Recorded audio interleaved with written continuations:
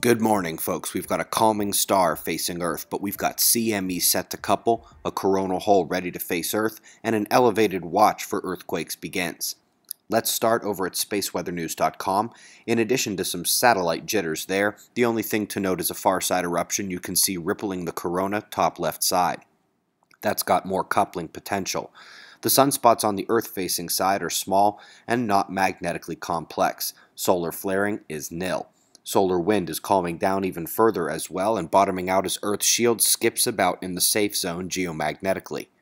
Let's talk about earthquakes. The last major uptick was just 5 days ago as Japan and New Zealand rumbled. With the CME set to couple, however, this coronal hole facing Earth today, Mercury set to geocentrically conjoin Saturn, and the Moon set to oppose the red planet, another big shake may be afoot. The most interesting of the previous day was actually in northern Africa.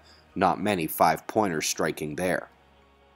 So folks, you'll recognize this as our animation of the non-geomagnetic introduction of solar storm energy via compression of the magnetopause and Van Allen belts, forcing relativistic electrons down through the atmosphere and helping to create cloud condensation nuclei, invigorated storms, hail nuclei, and lightning. But would you believe we've got the highest energy electrons forced the opposite way as well?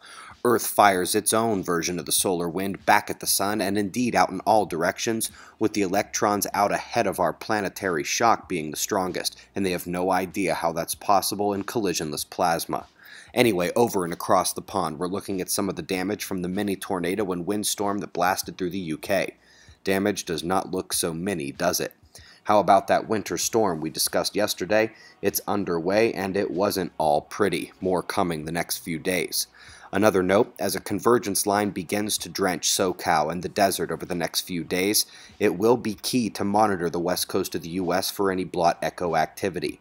Not many Earth spots make their way there. You can see it approaching here as we see pressure and radar across the globe, followed by shots of our star to close. It's 4:20 a.m. in the new Valley of the Sun. Eyes open. No fear. Be safe, everyone.